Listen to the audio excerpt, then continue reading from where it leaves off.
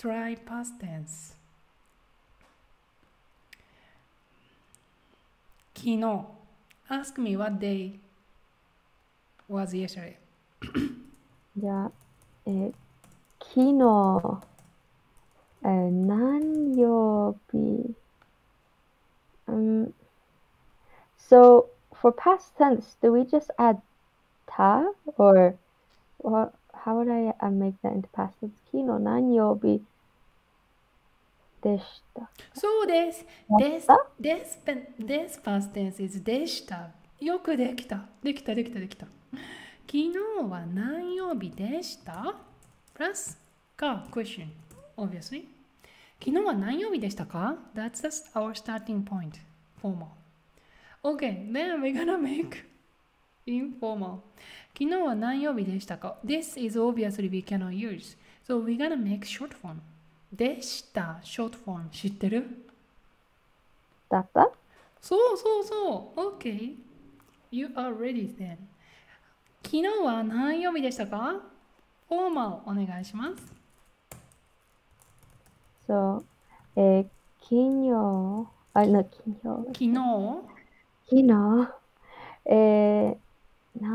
曜日だったそう、昨日何曜日だった？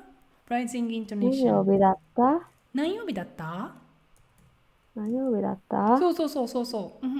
You hear often this R, right? だったやった食べたSo, since the past tense frequently end with ta, you often hear this ta question. 何曜日だった ?OK、じゃあ、non adjective. Ask me if I was 暇 yesterday. 昨日 Okay, so the formal would be 昨日は暇でしたか？ So then it would change to 昨日暇だった？昨日暇だったそう。じゃあ次、日本語。Ask me if German was fun.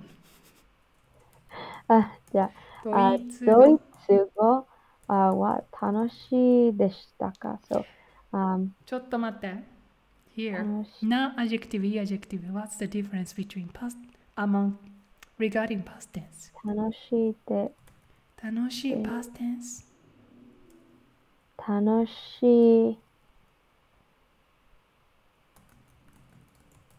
忘れました。いいです。忘れました。忘れます。大丈夫です。思い出します。楽しかった。そうそうです。楽しかった。そう、ドイツ語楽しかった。楽しかったですか？ Okay, then let's make different question. Was it difficult instead of 楽しい？ドイツ語は難しかった同じですか？そうです。難しかったですか？ Okay, now you see this difference. Non-adjective and e-adjective, why they are separated? Because of the so many reasons. So their past tense is different. So, their past tense is here, かった. This is a significant part.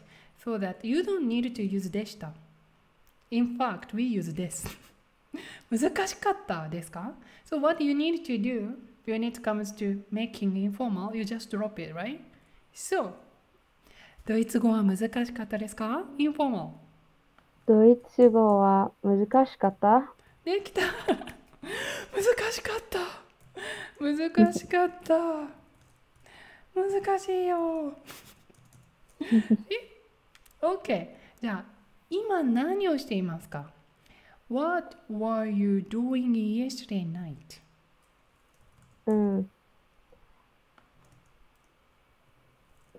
Yesterday night、昨日の夜、何いますか？そして、So, formal 何をしていましたか？ formal 何をしていましたか？かそう。昨日の夜、何を、で、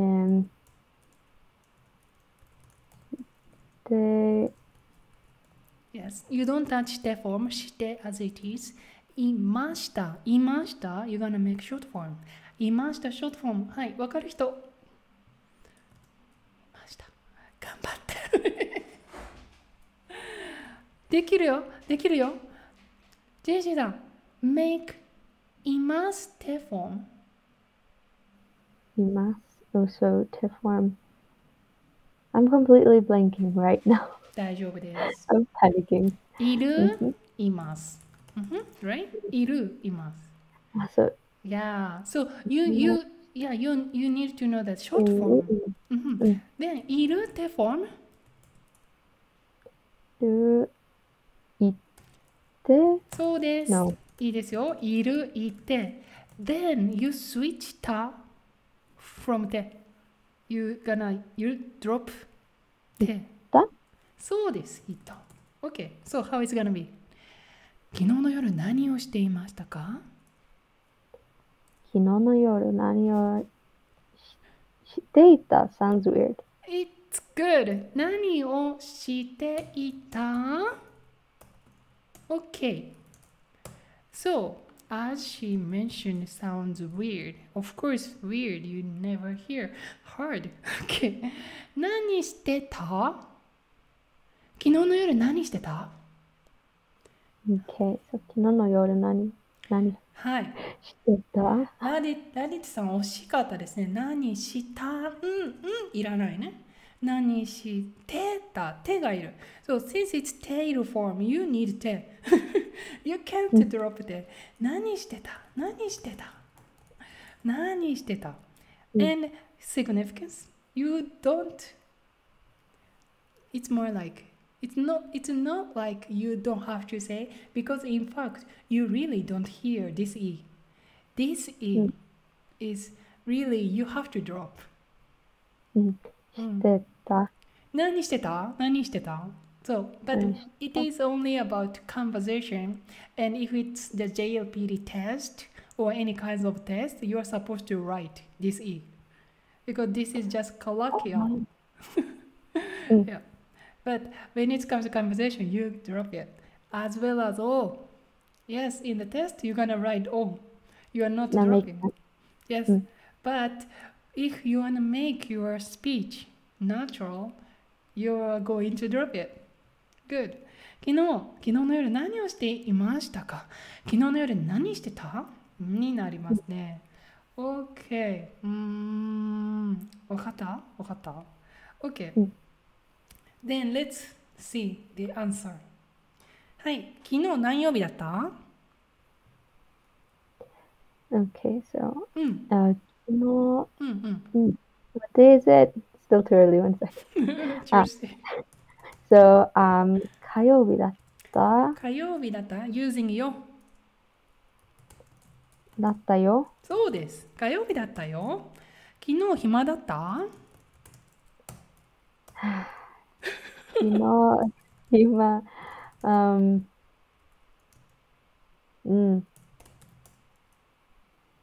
ない。So, could I just add じゃない there? 暇、じ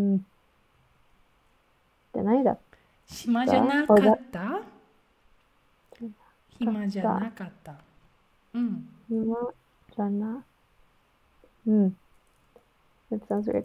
Again, じゃなかった。And よ。よ。Okay, so this is ない、なかった、past tense。暇じゃなかったよ。暇じゃなかったよ。暇じゃなかったよ。But what if you were 暇？昨日、暇だった？昨日、暇だったよ。そうです。そうそう。昨日暇だったよ。My dream. 昨日暇だったよ。うん、reality。今じゃなかったよ。今じゃなかったよ。はい。日本語難しかった？Well, it's hard now, but I guess I could say難しかったいそうですね。だ。難しかった。難しかったよ。難しかったよ。OK。昨日の夜何してた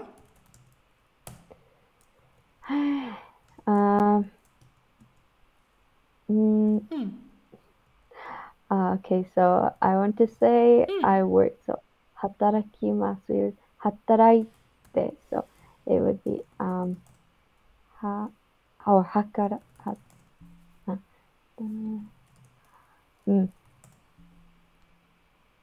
働いていましたよ。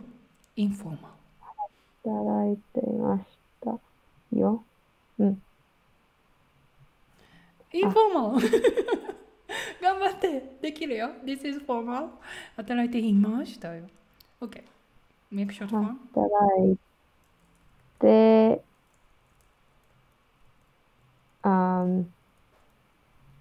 働いてた働いてたよ。昨日の夜働いてたよ。OK。働いてた。Short form。OK。So, what the sound represent past tense is always た。Here, 火曜日だった。Past represent past tense。火曜日だった。That's why you just said よ。火曜日だったよ。暇だったよ。No adjective, you still need だった。だった。But if it's e adjective, you hear this sound similar but different. かった。暇じゃなかったよ。暇じゃなかったよ。So since it's same かった、then nothing, there's no da anymore, right? Because it's not present past tense. 暇じゃなかったよ。難しかったよ。So た。This small 2 plus た represent past nuance. And we receive it. OK. 働いてたよ。働いてたよ。働いてたよ。働いてたよ。OK。じゃあ、今日はショートフォーム練習したから、スマートフォンありますか？今からクイズします。スマートフォンでクイズに参加してください。